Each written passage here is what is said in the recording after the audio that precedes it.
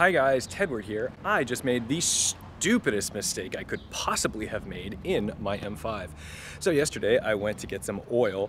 The M5 requires oil on a very regular basis, which actually makes it cool that I live closer to a BMW dealership than I live to a grocery store. So I'm gonna go walk and pick up some oil.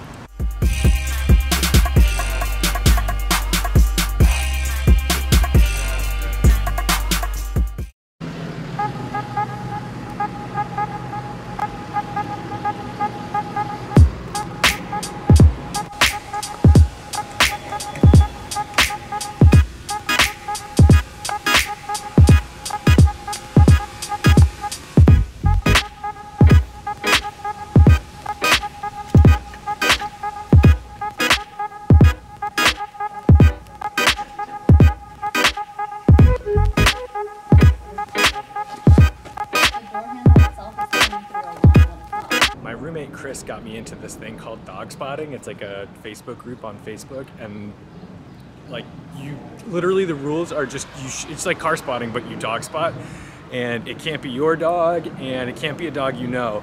So I've been kind of doing this creepy thing where I'm just like going after dogs.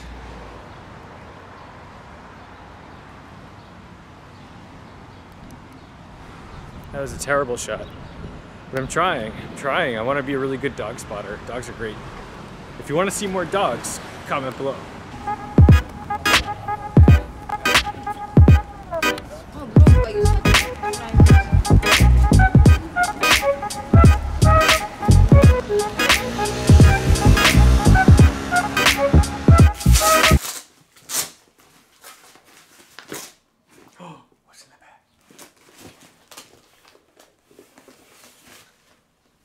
Oh, I shouldn't show you that. You're gonna get mad at me because I'm using the wrong oil for my M5. It says 530 all over the engine bay. Comment below if you're mad. Sorry guys. I don't use the 1060.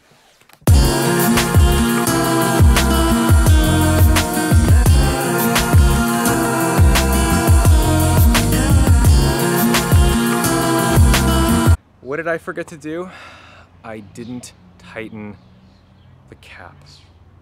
So I just went to drive 3 or 4 miles up the road for something, and I'm smelling this smell. I thought, oh, this guy in a diesel truck in front of me must be spewing fuel and it's inefficient.